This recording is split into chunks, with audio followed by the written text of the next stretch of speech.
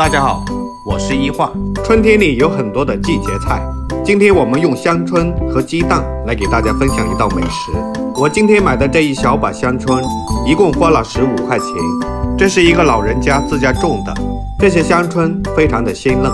首先我们将水烧开，放入一点盐和食用油，将香椿倒下去焯一下水，用勺子翻动一下，让其受热均匀。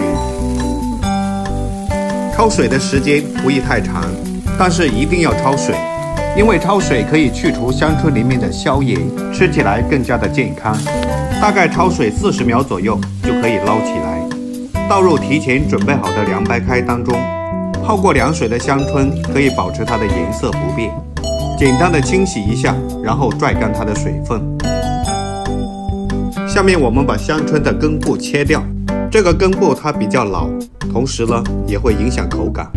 在切的时候我们可以用刀感觉一下，尽量留得多一点。将切出来的这些根部扔掉不要，然后改刀切成碎丁，尽量切得细一点。哇，好香啊！在切的时候就可以闻到浓浓的香味。全部切完一遍之后，再用刀把它剁成碎末，越细越好。剁好之后装入一个大一点的碗中，根据香椿的量，我们在碗中打入4个母鸡蛋。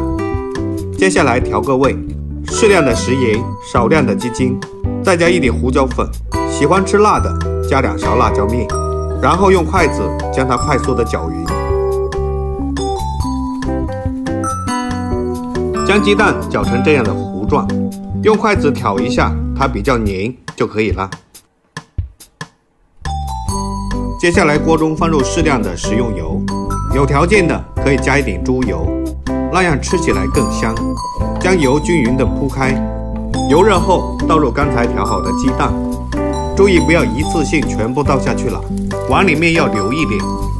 接下来用铲子将它铺开，把它整理平整。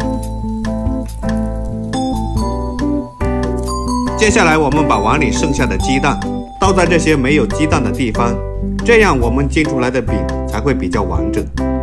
比较高一点的地方将它铺平。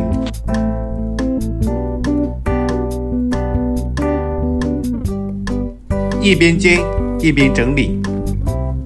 哇，这香椿的味道真的是太香了，名副其实。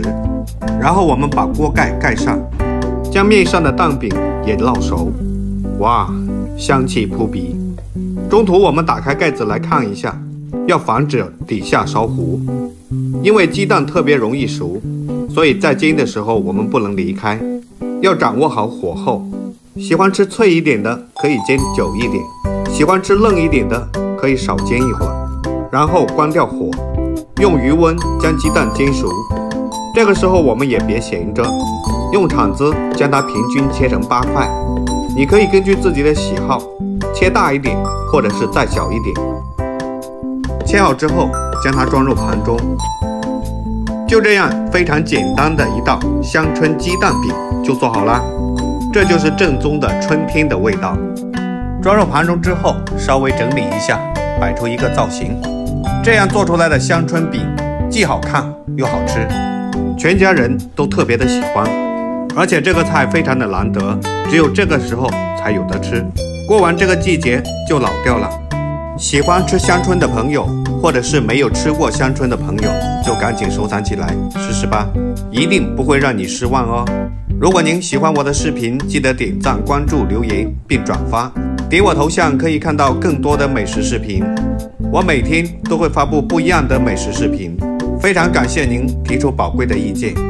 我们下期视频再见。